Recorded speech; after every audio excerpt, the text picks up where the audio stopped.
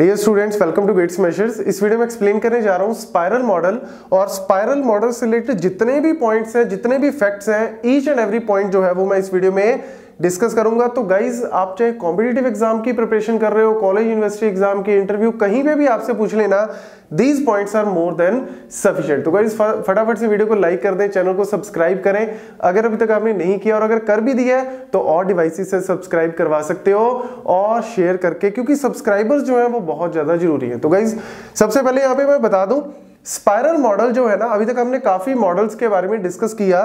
तो spiral model में specially competitive exam की अगर हम बात करें, जहां पे भी आपको रिस्क वर्ड दिख गया, मतलब जहां पे भी आपसे पूछ ले कि यार कोई प्रोजेक्ट बनाना है, वहां पे रिस्क को एनालाइज करना बहुत जरूरी है। रिस्क को कैसे हम एनालाइज करेंगे, कौन सा मॉडल रिस्क के ऊपर फोकस करता है, जहां पे भी आपको ये वर्ड दिख गया ना, फटाफट से स्पाइरल मॉडल को टिक कर देना, क्योंकि ये सबसे पहला इंपॉर्टेंट पॉइंट है। बाकी तो थ्योरी है ही, यहाँ पे डायग्राम आपको दिख रहा है।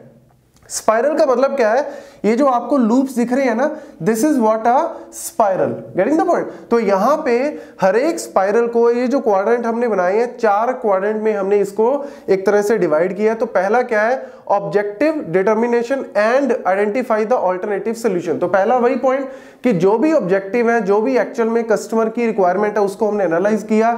एनालाइज करने के बाद हमने पॉसिबल सोल्यूशंस को क्या किया, फाइंड आउट किया कि कौन कौन से पॉसिबल सॉल्यूशंस हैं।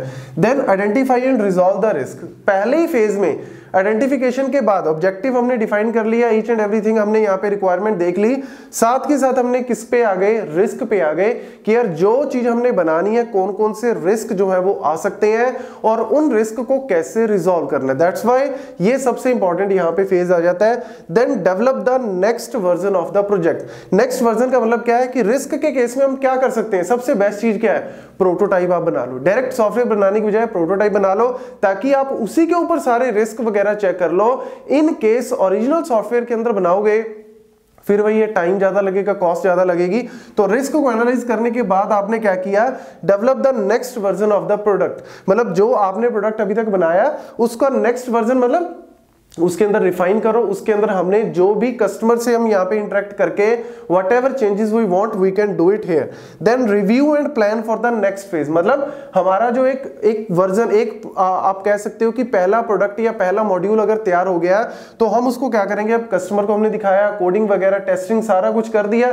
टेस्टिंग और कस्टमर की फीडबैक लेने के बाद हमने what ever changes we want we can do it here. तो कहने का मतलब क्या है, यहाँ पे इन 4 फेजेस में कहानी खत्म नहीं होती।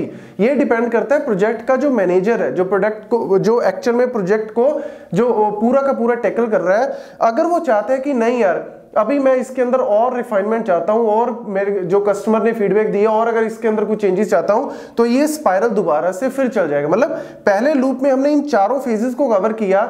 If I am satisfied, I am okay, then I will do it. मतलब मेरा सारा का सारा काम हो गया, अब मुझे सिर्फ इंप्लीमेंटेशन और सारा काम खत्म करना है। लेकिन अगर मुझे लग रहा है कि नहीं यार, आई नीड सम मॉडिफिकेशन, तो मैं दोबारा फिर दूसरे लूप में चला गया। मतलब ये चीज चलती रहेगी जब तक कि प्रोजेक्ट मैनेजर जो है वो सेटिस्फाई नहीं हो जाता, कस्टमर सेटिस्फाई नहीं हो जाता कि हाँ यार अब मेरी चीज जो है वो बेस्ट बन रही है। क्योंकि ये प्रोजेक्ट जो है वो स्पेशली हम किसके लिए बनाते हैं, लार्ज प्रोजेक्ट्स के लिए। जैसे इसरो का कोई प्रोजेक्ट है या नासा का कोई प्रोजेक्ट है, जहां पे आपका रिस्क को एनालाइज करना एवरी फेज में जरूरी हो जाता है, वहां पे स्पाइरल मॉडल जो है वो आप यूज करो। तो रिस्क हैंडलिंग सबसे पहला इंपॉर्टेंट पॉइंट है। Radius of spiral.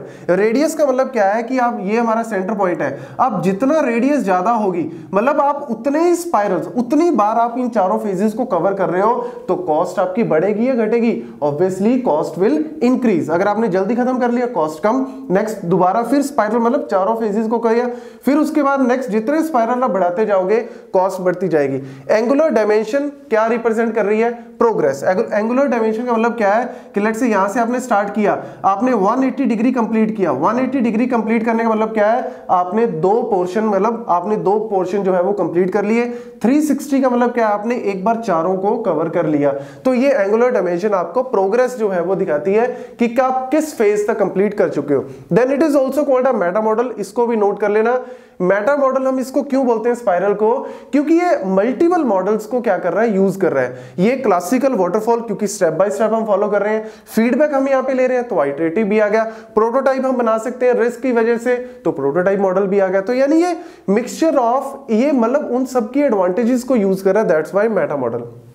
अब आ जाती है एडवांटेजेस ऑफ स्पाइरल। तो रिस्क हैंडलिंग हो गया which is a major advantage, large project के लिए यूज करें, फ्लेक्सिबल है क्योंकि हम नए नए चेंजेस जो है वो रिव्यूज जो भी फीडबैक आ रही है वो we can incorporate in every phase. Then customer satisfaction तो होगी क्योंकि कस्टमर्स के पॉइंट ऑफ व्यू से अगर कस्टमर सेटिस्फाई नहीं है तो we can go with the next loop, मतलब नेक्स्ट स्पाइरल पे हम लोग मूव कर सकते हैं। देन डिसएडवांटेज, कॉम्प्लेक्स तो ऑब्वियसली आपको दिख ही रहा है, कॉम्प्लेक्स तो ये कहीं ना कहीं होगा ही। रीजन उसका यही है कि जब तक प्रोजेक्ट मैनेजर को लगता नहीं है या कस्टमर को जब तक नहीं लगता तब तक आपके स्पाइरल चलते रहेंगे। एक्सपेंसिव भी ऑब्वियसली, एक्सपेंसिव वही हो गया ना, जितने स्पाइरल ज्यादा होंगे उतनी कॉस्ट आपकी बढ़ेगी। Too much risk analysis, risk analysis जो है वो सबसे ज्यादा इंपॉर्टेंट फेज है यहाँ पे।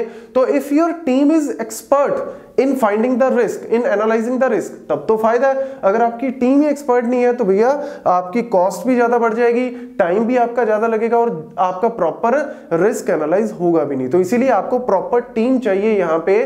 तो आप डिसएडवांटेज इन टर्म्स ऑफ बोल सकते हो कि if you already have a proper team then obviously आपको पेमेंट भी कहीं ना कहीं ज्यादा करनी पड़ रही है। तो ये पॉइंट्स यहाँ पे बन जाते हैं।